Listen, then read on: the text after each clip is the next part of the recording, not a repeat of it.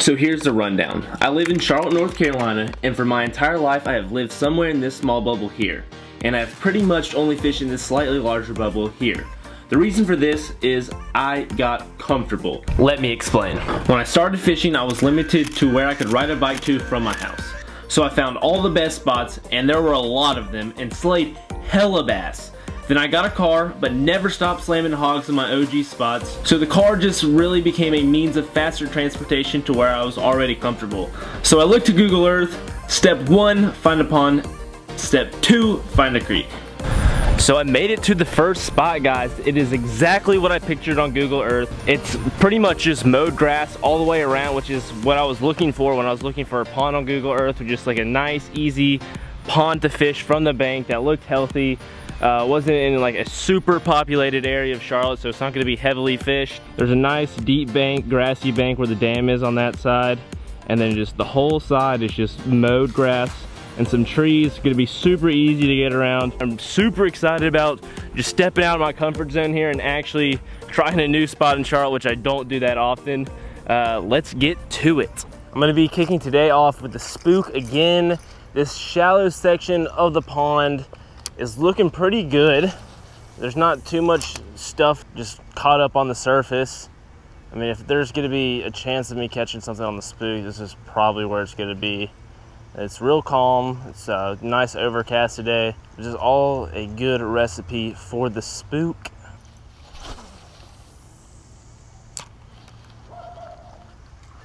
Oh, there we go.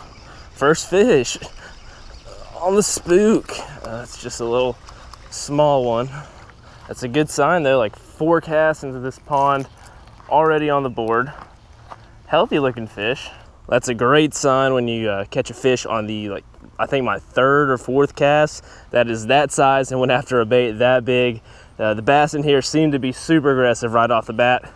Let's go ahead and get this back out there as soon as possible. Thank you for being the first fish, little dude.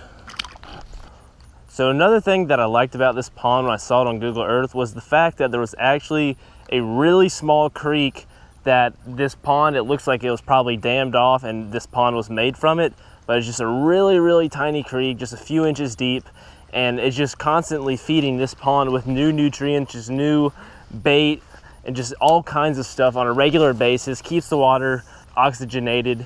And in addition to that, I could see the bubblers in the Google Earth pictures, and all of that just bundled together is a really good recipe for a healthy pond. One more pass with a spook over here in the shallow sections before I switch to another lure. Nothing.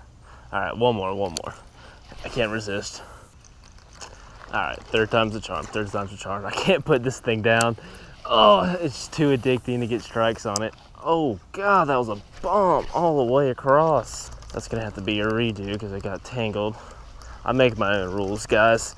I bend them, I break them, I invent them.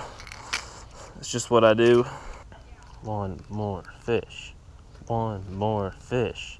One more fish.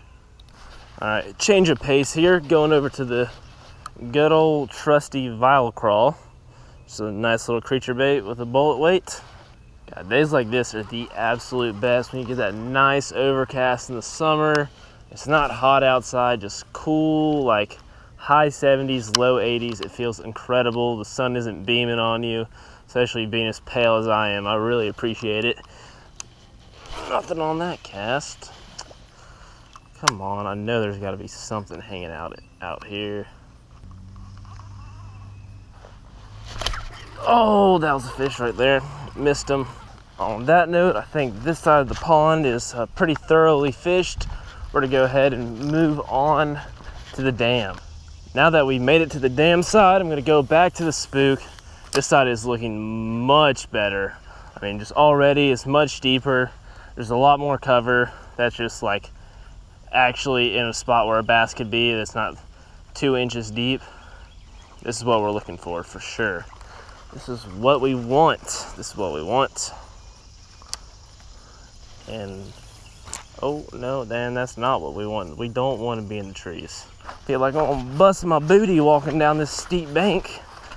These shoes have like no traction or like side support. I'm basically walking on the sides of my shoes. My feet are sliding so bad. All right. Oh God. Going down, man down, man down.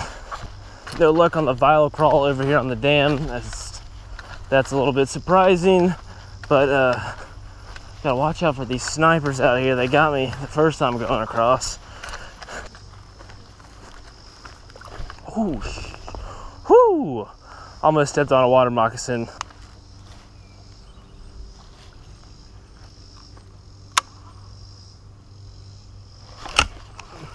There we go, got one. Oh, there we go, finally. Almost stepped on a snake, hit a tree with my hook set, but we got him. Good little healthy fish, but man, I mean, come on, I need something a little bit better than this. 2 little dinks. Later, my dude. That little series of events could have gone much worse for me. 1, I could have stepped on the snake and got bit. 2, I could have snapped my rod in the hook set. Or 3, I could have lost that fish, but it all played out pretty well, so kudos to me. Coming up on the last spot here, it's exactly opposite of where we started. Super, super shallow. Not teeming with confidence over here, but you never know, could be surprised. I just finished up with spot number 1. Honestly, it was kind of a disappointment. I mean, I did catch 2 little small dinks. I mean, that's okay for coming to a new spot, but the pond looks super healthy. It's fed by a feeder creek. There's bubblers. There isn't any obvious signs of heavy fishing here. There isn't line in the water. There's a line in the trees. I didn't see any kinds of sign of fishing. Just like 1 water bottle, but that's just because there's a nature trail around this pond. But anyways, we're gonna move on to spot number 2. Hopefully I can come back here in the future and have more success, but on to the creek. Okay, we made it to spot number 2. It's kind of tricky to get down here. I actually had to look around for a second before I got to this spot, but as you can see, there's a giant like 50-foot drop off embankment right here from the shopping center, and I had to find a way around it. Luckily at the end of it, there's a nice little way to get in here around the gate, and just a little path. Just gotta watch out for spider webs. What I didn't expect though with this little creek when I looked at it on Google Earth was for it to be under construction around the side. Hopefully that doesn't interfere with the water clarity. Can't tell yet, but it looks like they're building a greenway out here. I doubt it'll be an issue that I'm out here. There are some trucks driving around, but no, the water looks pretty good. I mean, not super clear. So now that we made it to the creek itself, it actually looks pretty good. I mean, not like the best in the world, but I mean, for all the construction going on around and this being like a city creek, it doesn't look too bad. I mean, there's some obvious trash in the water, but the water's moving pretty quick, which is good. I don't normally see it move this fast when it's this low and around this area.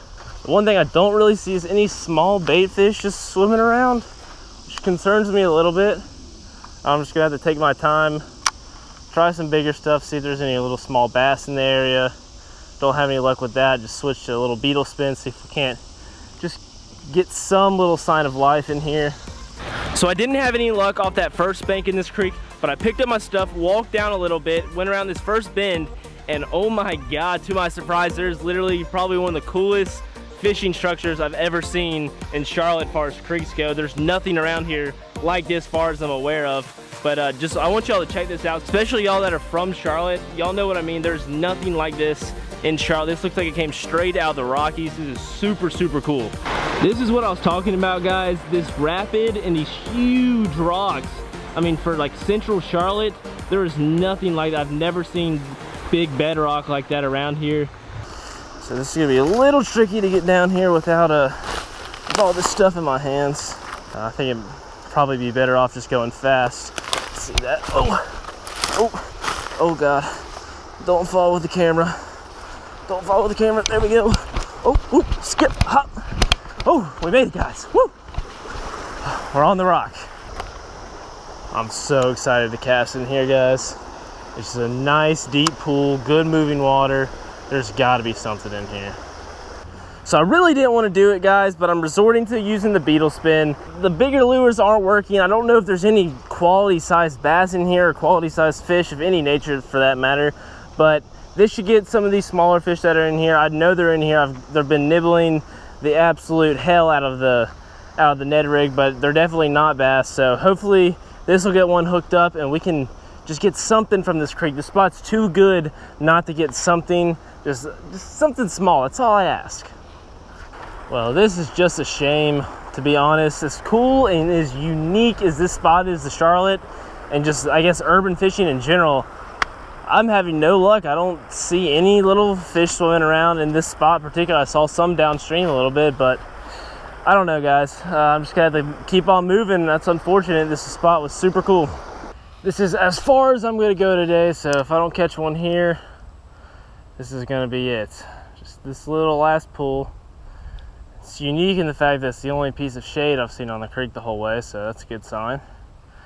That's just some indication that there might be a fish in here. Just, come on, just one. Yes! Woo! There we go!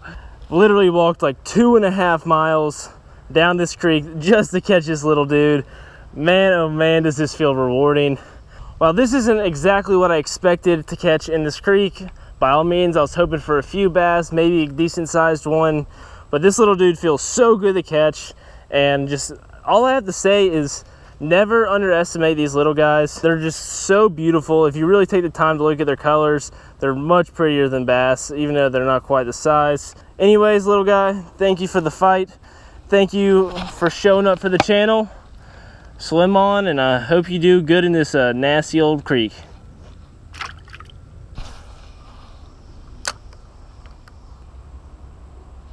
Oh, another one. There we go. We found a little hot spot. Oh, there he goes. Oh, another one. Bang, bang, bang. 3 in a row. This spot is the juice for these little creek bass, or not creek bass, these little creek sunfish, or whatever you want to call them. Oh God, butterfingers. Here I was thinking I was gonna walk all the way down this creek, like 2.5 miles probably, and get absolutely skunked. Right when I was about to give up hope, I struck gold in a dirty creek. It's definitely poetic, to say the least. Oh, another one. 4 down here. It's a honey hole. God, I shouldn't showed y'all local Charlotte guys where this spot was on Google Maps. Now all y'all are gonna be coming down here to steal my little brim from me. Oh, another one. Best one yet, I think, too. Yes, sir. Woo! Take a look at this little dude. Look how pretty those colors are. That's what I'm talking about, guys. Don't underestimate these little fish. They're so beautiful, and this is definitely the best one out of the creek today. So on that note, guys, thank you so much for watching. If you enjoyed this Google Maps challenge, please hit that subscribe button, like the video, comment down below. Let me know what y'all want to see me do in the future. Thank you so much. Bassing is a passion. Peace out, guys.